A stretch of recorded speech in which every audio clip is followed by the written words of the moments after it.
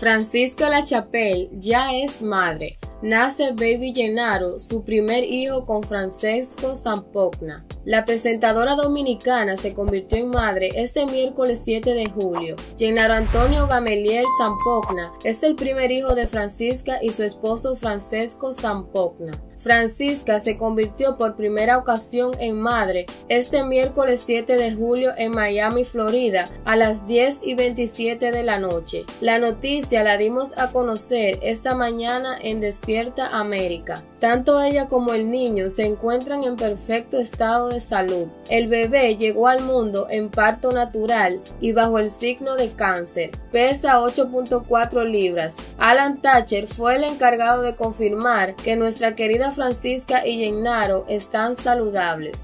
Fue el 25 de enero cuando Francisca compartió su felicidad en el show al anunciar que junto a su esposo Francesco Zampogna estaban a la espera de su primer hijo. Hoy, con el corazón en la mano, con una felicidad inmensa, les comparto que mi sueño más grande se hace realidad y ya soy madre, dijo emocionada.